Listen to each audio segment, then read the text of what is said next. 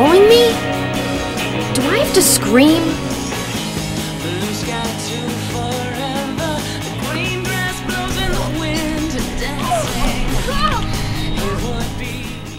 Though it's always sort of followed the same sort of survival horror genre structure, the Silent Hill series has been able to differentiate itself from games like Resident Evil simply because it takes a different approach to how it does certain things. There's much more emphasis on sort of the visual, sort of disfigured scares, like you see the crazy enemy designs and the fog and all that.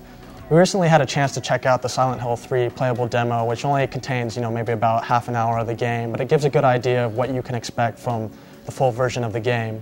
Basically, it starts off with the main character, Heather, going through this amusement park, which is just, it's deserted. There's a bunch of, guys in pink bunny mascot outfits with blood drenched all over them. You get the traditional Silent Hill fog blowing over the area, and you get the really cool grainy film effect. It really sets the tone for the beginning of the game. I mean, you're entering this area that essentially looks deserted. It's all dark. The only thing Heather has initially in her inventory is a small little flashlight that she can use to light up areas that are dark, which is basically the whole environment. She also has a knife, but this can be replaced by going to the inventory. She also has a gun and an automatic weapon. As you start progressing through the demo, you kind of explore this environment. You find out that all these people around are dead. You see some really strange sort of objects locked in these cages. And as you get later in the level, you start to see some of the crazy creatures that the Silent Hill series is known for. You see this sort of bandaged dog that has its face split in two, and when it bites, it sort of just opens and closes like that. You also get kind of these weird, huge, mummy-like creatures that can punch Heather around. Fortunately, it's pretty easy to run by these enemies, but if you do get in confrontation with them, you can either take care of them with the gun or Heather's knife. Either way, when they fall to the ground, it doesn't automatically mean that these enemies are dead. Sometimes you'll have to walk up to them and smash them over the head with a pipe or just kind of stomp on them to make sure that they don't get back up. Shortly after that, she wakes up and she's in a brightly lit diner. That's an obvious contrast in the environment that she was in before. As she's walking out of the diner, this old man starts to follow her. After a brief conversation, she gets kind of freaked out, so she walks into the bathroom, climbs out a window, and she goes into this alley that's blocked off. So eventually she has to go back into this huge structure, which is basically like a mall. But once she gets back inside, she sees these creatures that were in her dream. So obviously there's some sort of craziness going on there. Once you kind of explore this mall area, you'll get a little taste of what Silent Hill is all about. Heather will only be equipped with the knife initially, and then as you progress, you find a gun and then other items later on. You also encounter one of the first puzzles, which involves getting a key that is just barely out of her reach. The development team at Konami Computer Entertainment Japan totally redid the graphics engine for this game. The character models are really impressive, especially Heather. You can see all sorts of little details on her face, even down to just like little freckles.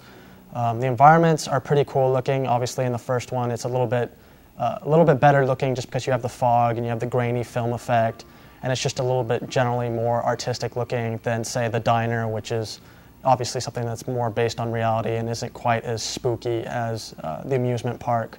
In some of the later levels in the game, you'll start to see some really cool special effects. There's one where the development team is able to make it so that textures on the walls actually start moving, so it'll provide an effect that makes it seem like the walls are actually bleeding, things like that.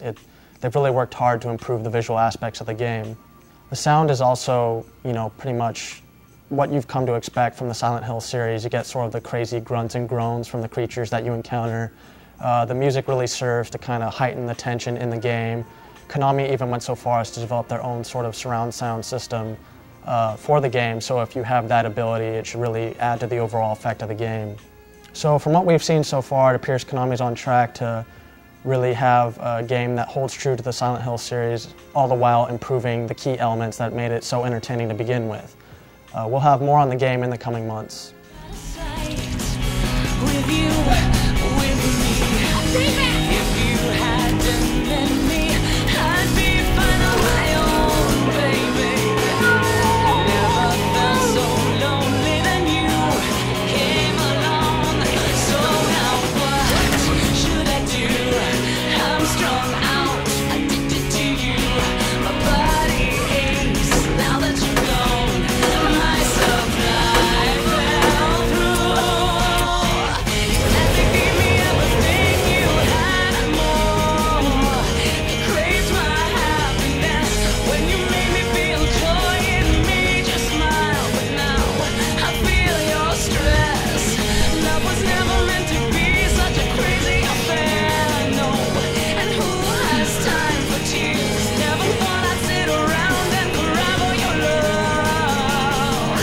nightmare.